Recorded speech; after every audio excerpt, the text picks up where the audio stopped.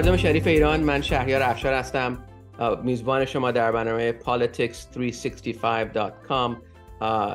امروز یه مهمان خیلی برجسته در میونه سیاستمدارای کانادا به برنامه پیوسته، خانم ملیسا لنتسمن. همونطوری که میدونین ما در این برنامه سعی میکنیم با سیاستمدارا، اکتیویستا، کارشناسا، تمام افرادایی که سراسر دنیا یه نقشی دارن در این جنبش ملی که ایران به عهده گرفتن، بتونیم صدای اونا باشیم تا اونجا که میتونیم صدای سیاستمدارا رو بیاریم تو برنامه و تا اونجا که میتونیم به اون اکتیویستا و به اون واقعا این فداکاری که ایرانی‌ها در ایران دارن میکنن، تا اونجا که میتونیم صداشون باشیم. خلاصه تا اونجایی که توانایی داشته باشیم، اگه با ما بخواید تماس بگیرین، پیامی دارین، سوالی دارین، گفتگویی دارین، موضوعی میخواین ما جستجو کنیم، شخصیتی میخواین ما باهاش مصاحبه کنیم، خواهش میکنم با من تماس بگیرین.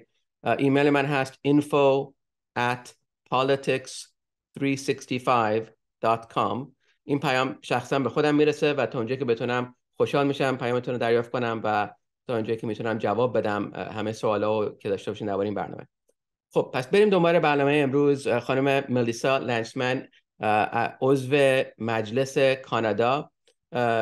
Melissa Lantsman, Member of Parliament of Canada, welcome to our program. We so appreciate your time and your previous comments on Iranian, I won't say Iranian Americans, but Iranian Canadians, and really what's going on in Iran. So please tell us a little bit about your role in the Parliament. What do you do? How did you get into public service? And give me a chance to translate right after. Thank you so much. For sure. So first of all, thanks for having me. I am the member of Parliament for a place called Thornhill, which is just north of Toronto, which is just on the border of a place called Richmond Hill, which I'm sure your listeners know one or two people in. So I'm also the deputy leader of the Conservatives, and we are the official opposition in Canada. So we're not in government just yet, but our job is to hold that government to account on issues across the board for Canadians, and in this case, for this conversation, specifically for Iranian Canadians, and frankly, the right side of history and human rights, democracy, and the rule of law around the world. Thank you, Melissa.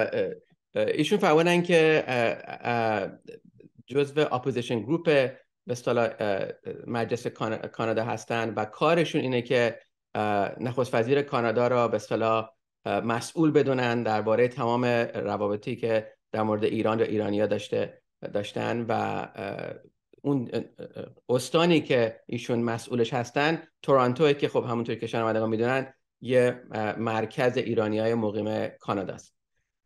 Thank you, Melissa, for that explanation. So looking at really what is going on with events in Iran, what have you been hearing from your constituents in and around Toronto, the Iranian Canadians?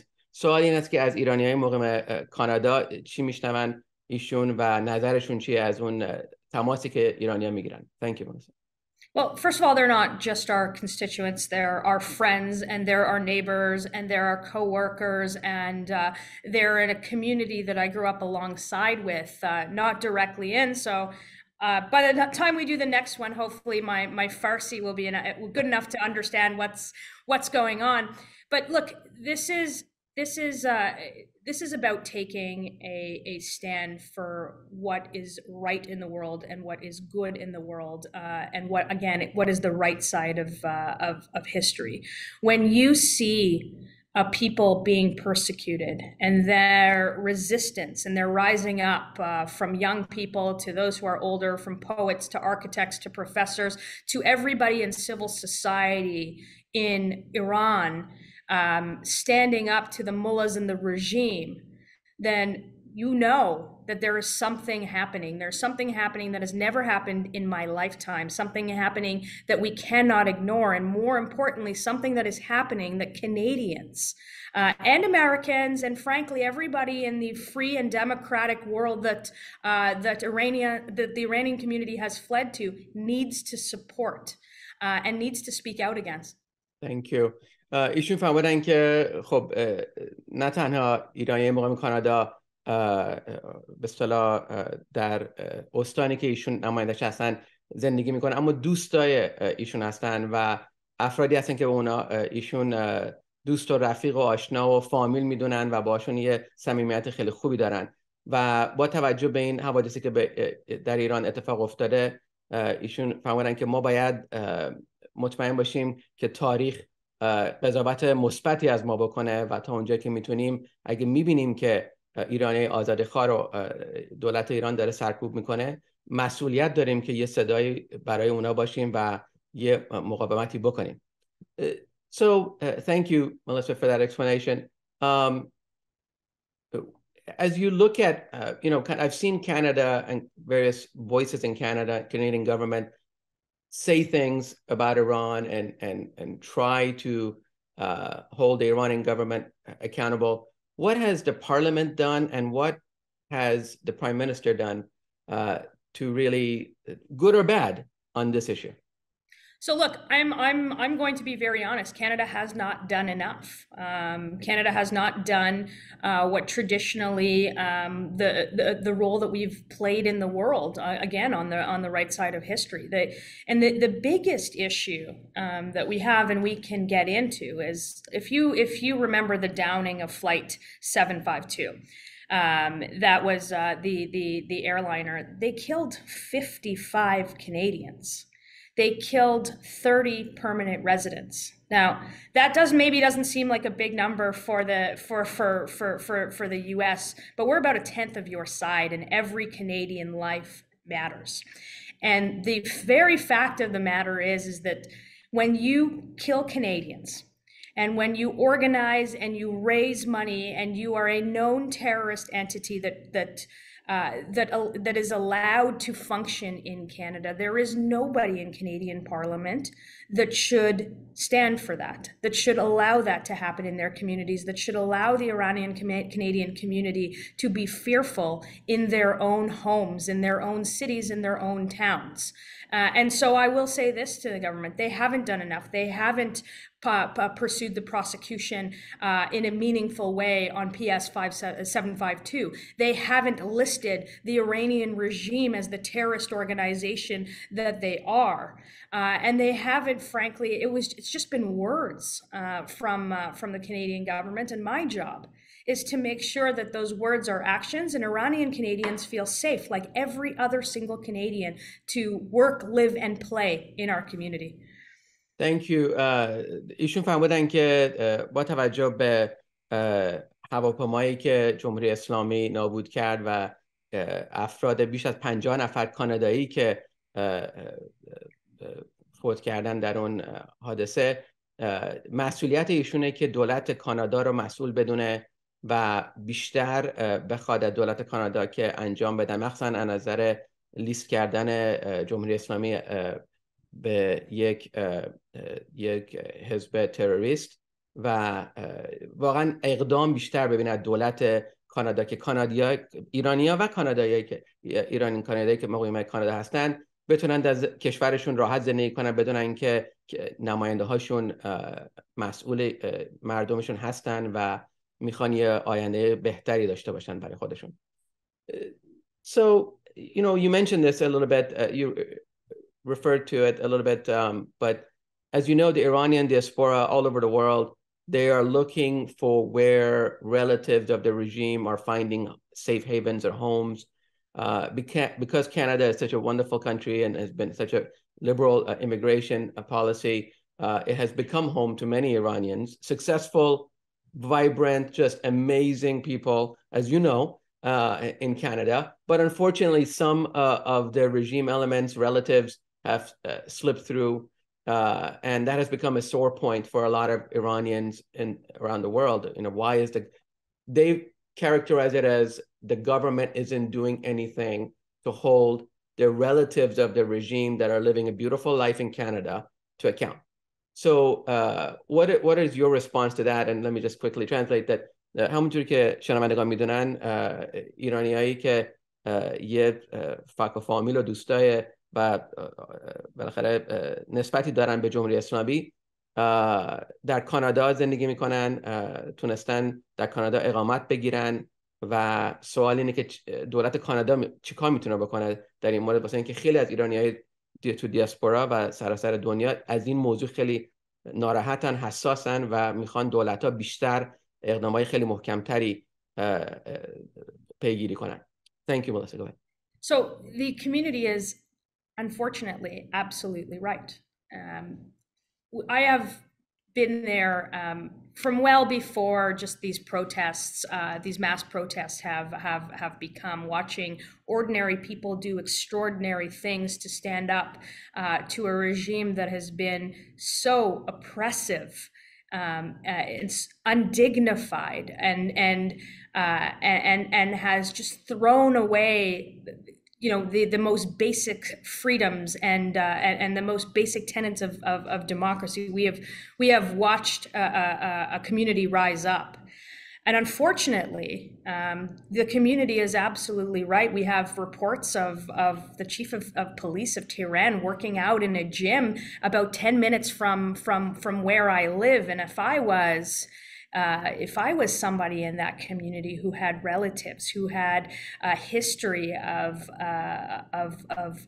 oppression in Iran, I wouldn't feel safe in my community. And that's exactly why we've continued from the first day to call on the government to list the IRGC as the terrorist organization that they are. That would have an effect on who we allow into this country. We have called for the RCMP to investigate various cases of people that live in my own community. I have people call me with a blurred out background in their car away from their homes because they are terrified in a country as good and as safe as Canada. That should never happen. So we've called on the RCMP, which is our police, our national police force, to investigate those that are here and to make sure that where possible, we boot these people out of the country and we stop them from raising money, from organizing, and from terrorizing a community here. And we will continue to do that until the very day that this government wakes up and actually speaks for the Iranian Canadian community, or on such a day, a better day, when they have a conservative government in Canada who will actually do the right thing. Thank you. ایشون فرمودن که در این لحاظ کاملا حرف مردم ایران قبول دارن. این افراد فامیلای سپاه و اعضای جمهوری اسلامی نباید تو کانادا اقامت بگیرن و ایشون گفتن که با دفتر پلیس نشنال ملی کانادا تماس گرفتن و شکایت این افراد کردن که تا اونجایی که میتونن، تا اونجایی که قانون کانادا اجازه میده، اینا رو از کانادا بیرون کنن. از اون لحاظ کاملا حمایت میکنن ایشون از مردم ایران و مردم کانادا و پیگیری میکنن این موضوع رو. Melissa, any final thoughts for what to look forward to, I think, in the next election, in the next year? There's so much happening on this front every day. It seems like for certain that we can find some opportunities to exchange or build bridges with the people of Iran that are freedom fighters and suffering and dealing with so many issues. So سوال من هستش که آتیه چیه؟ واقعا کانادا چی کار میتونه بکنه؟ چه زمینه سازی میتونه بکنه؟ چجوری میتونه از مردم ایران حمایت کنن؟ این سال آینده واقعا چی میاره برای روابط کانادا و با این موضوع؟ Thank you so much, Melissa. Go ahead. Absolutely. We will always continue the fight in the diaspora for freedom and to make sure, look, I don't purport to know what Iran looks like over the next 44 years, but I do know that it will look nothing like it did in the next 44 years if we stand, we are committed, and we are resolute to doing the right thing in each of our countries. And my part is to do it in Canada, and I see lots of lawmakers in the US also standing up. And I will leave you with this thought. I'm not from the Persian community. Many friends, many work colleagues, many neighbors, but I'm not from, but I know well enough, I'm from the Jewish community. And I know that when you see oppression and you see hate and you see bigotry and you see things that aren't right, that you stand up just as if it was happening to you. And that has always been the case from the Iranian community, and as it always will be the case from the Jewish community.